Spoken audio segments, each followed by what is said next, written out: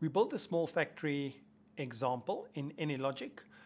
We use the personal learning edition. At the time of recording, the latest version is 8.6.0, and you can download the PLE version for free from AnyLogic's website.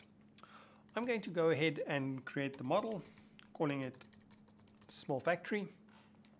I make my model time units minutes, and I just store it on a particular place on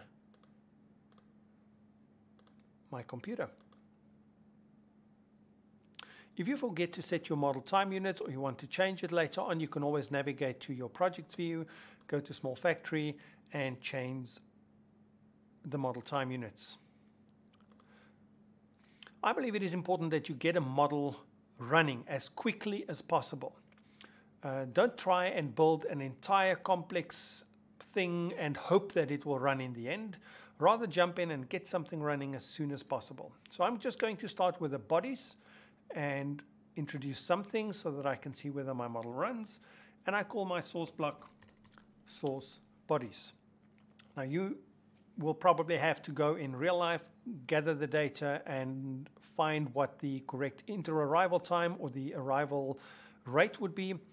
In this particular case, we're going to set it as an inter-arrival time that is exponentially distributed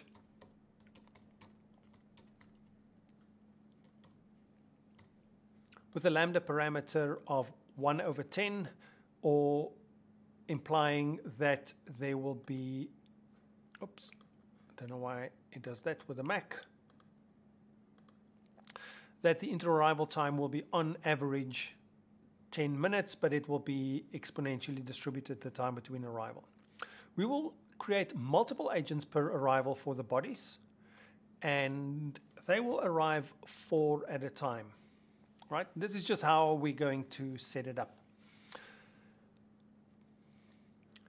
Next, we just add a queue as a bit of a buffer so that all those entities can just queue before they move somewhere into our model.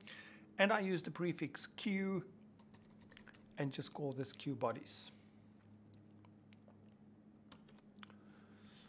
I'm not going to change the capacity. It's just a buffer, so we might want to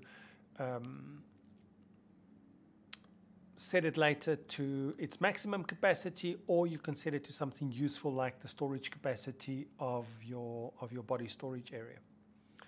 We're not going to associate it with a location yet, but next we're going to make these bodies move along a conveyor. And let's just use conveyor as a prefix, conveyor bodies.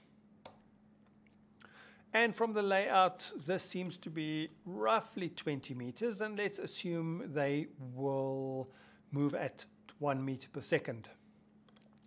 And finally, we're going to sync and just get rid of these bodies. We're not going to do anything with them right now.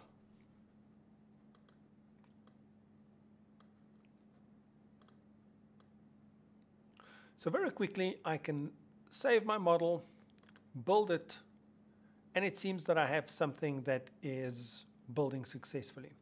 I'm just going to change my model time and make the model time units stop at a specific date. Let's say it will end at 5 in the afternoon, and these people will start at 8 in the morning. We're not going to give them a lunch break. We're going to overwork them completely. So from 8 till 5, that will be the model runtime. And the randomness, let's just keep the seed fixed for now.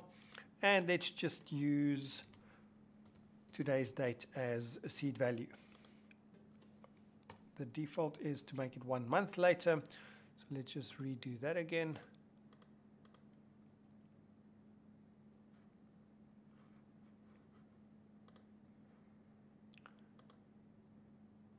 And I see that we generate 192 bodies.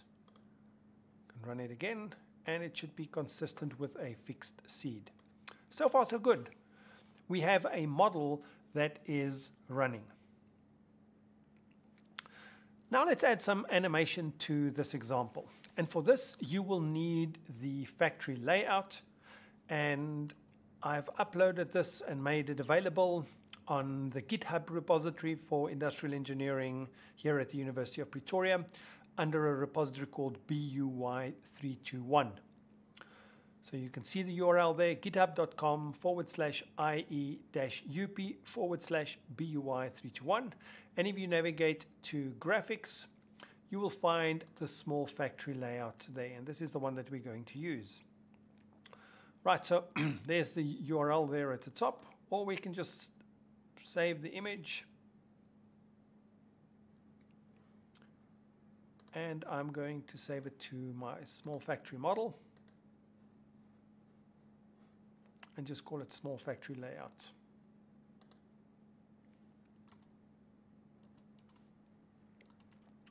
And in AnyLogic, I can navigate to my presentation palette and drag an image onto my workspace.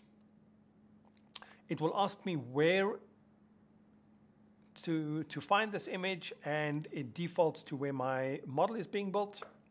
So I'm going to select the small factory layout.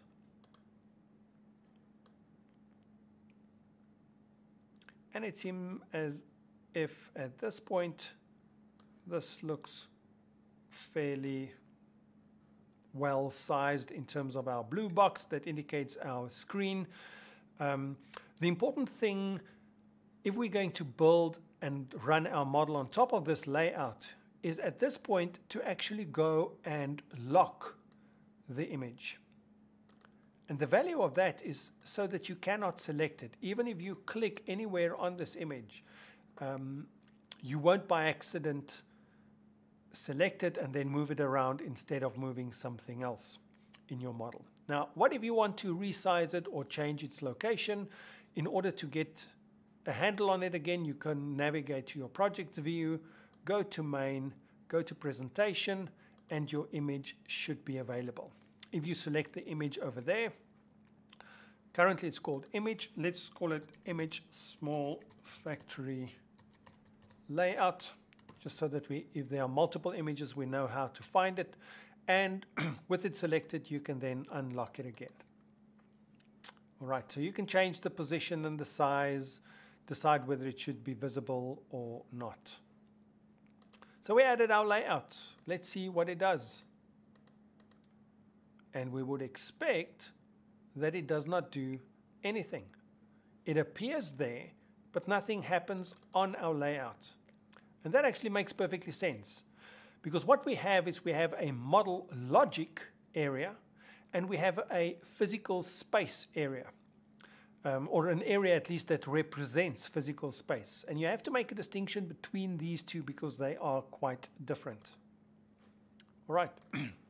So the model logic we will build here at the top, and everything that relates to physical space or being represented in physical space, what we're going to refer as space markup, will be on the layout itself.